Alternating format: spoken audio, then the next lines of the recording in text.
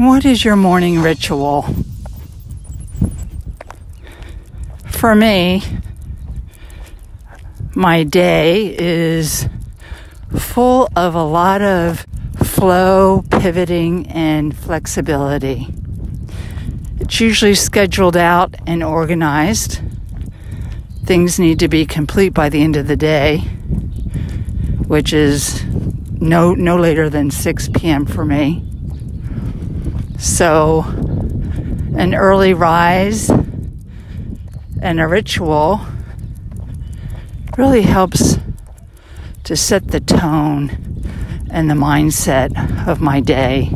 Oh, I go in and out of maybe some moods.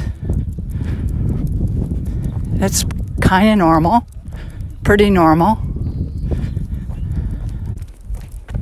Here's the thing, I'm taking you on my walk this morning.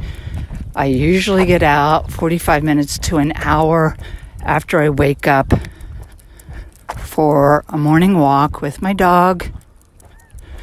He gets to go in some water, fetch his ball.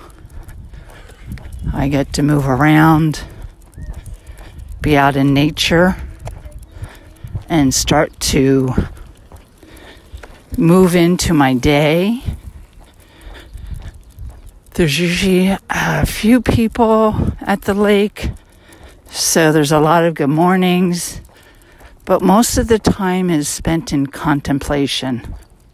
Contemplation is a state of awareness, is a state of observing your interior and how it matches life, the mundane.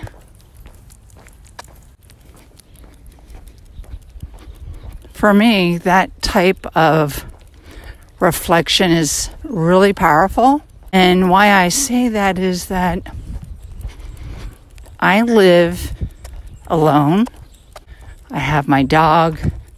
I have my circle and group of friends. I have my work. And I don't really peek into the mainstream. That pulls me way, way, way far off of my direction.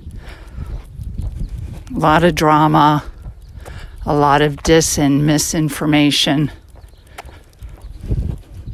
a lot of old programming that muds up my flora. There's this saying, no mud, no lotus.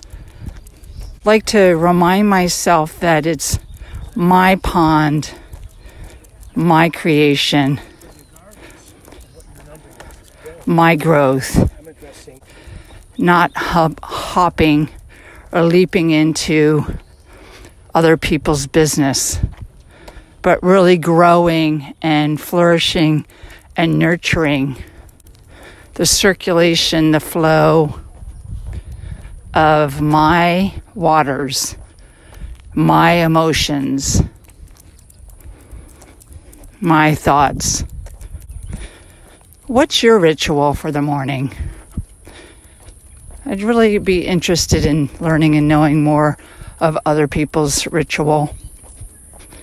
Once I get back from my walk with my beloved dog, then I have some breakfast, kind of late, in between, 10, 11.